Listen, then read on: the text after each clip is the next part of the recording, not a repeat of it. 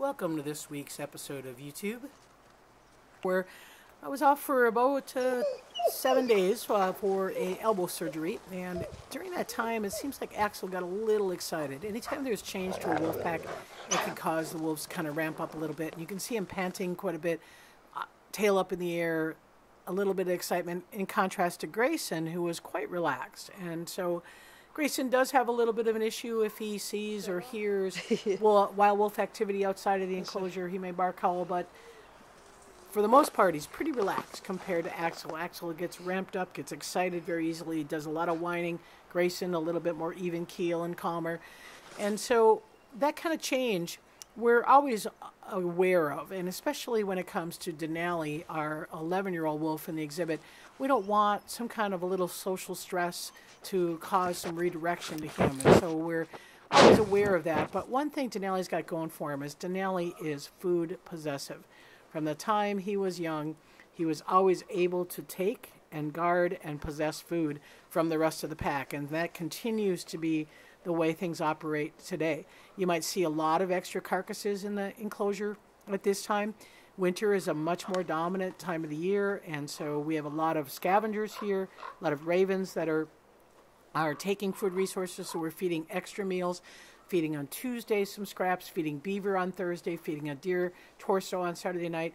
And if Grayson doesn't get enough food, because Grayson is a little bit more timid, we bring in extra chicken. You might see us lay some kibble around the enclosure, anything to try to, again, just redirect some of the focus. And we will see Axel having more food resources than Grayson because he is a little bit more kind of in everyone's way, a little bit more dominant, whereas Grayson being a little bit more timid. So this Axel excitement is something that, like I said, I want to watch. Denali is often the focus of it. They get along very well, but Denali's he's not a young boy. He really can't play the same way that Axel does. So we always provide cover hay, and you'll see a lot of that on the pump housing and in front of the exhibit.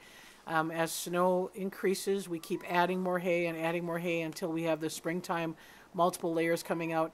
Typically, Bolts and Denali are together, but all 4 wolves have been up on the pump housing, so that's something that we make sure that there's several places in case the wolves want to have a little bit of space from each other that they can rest. And Bolts is a middle-ranking wolf who does probably try to control a little bit of some of the young exuberance around Denali, so that's a great role that Bolts takes on.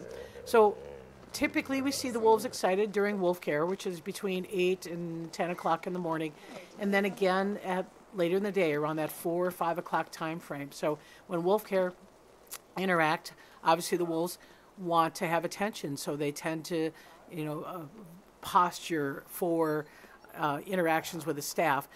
But the staff is there to check them out physically. The reality is, our philosophy is that the wolves are their own social companions. We don't want them to rely on the human component to be their social interactions. We want them to be socially interacting with each other. So we want to look at tail wags. We want to look at, parallel gaits. We want to look at rubbing under chin, at sleeping together, at lying together. And there is Grayson doing a more of a standing squat urination, whereas Axel doing a raised leg urination there, again, showing that a little bit more timid response of Grayson. So every wolf has a personality, and that's one of the benefits of seeing them in a socialized exhibit, is you get to learn their personalities, and wolf care staff need to be able to understand each individual personality and what they need, and Grayson needs a lot of understanding, a lot of social contact, versus Grizzer here. Grizzer, our 15-and-a-half-year-old wolf, who is alone in retirement right now. The social interactions with staff he likes to have, but it's on his terms. And I think Grizzer's main thing that he likes to have is visibility. He wants to be able to see what's going on. So we have a lot of areas for Grizzer to come and go. We try to get him into the front vestibule to feed so that he's comfortable coming in and out where the building access is. We're nearly done with the roof line and the observation hut for around retirement, but we kind of ran into a lot of snow. But one of the biggest things we want to do for Grizzer as he ages here is make sure that we have a resource and a staff availability to be able to monitor him, to watch him, to see how he's progressing. And he does his fair amount of watching as well. He's watching the exhibit pack from the top of the back habitat den. He can see the pack. He can see them interact.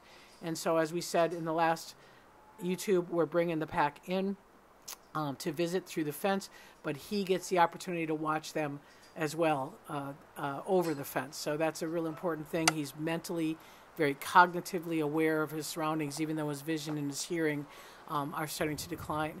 So if you'd like to learn more about our packs, please join our webinar subscription. The offer is good until February 1st. You subscribe to all 14 webinars, and you get a reduced discount than the single view payment. So check out our website at wolf.org to learn more details and to see these wolves on our monthly wolf care webinars. And we'll have 6 of them focused primarily on the pups in 2020. So thanks for watching. See you next week and have a great holiday season.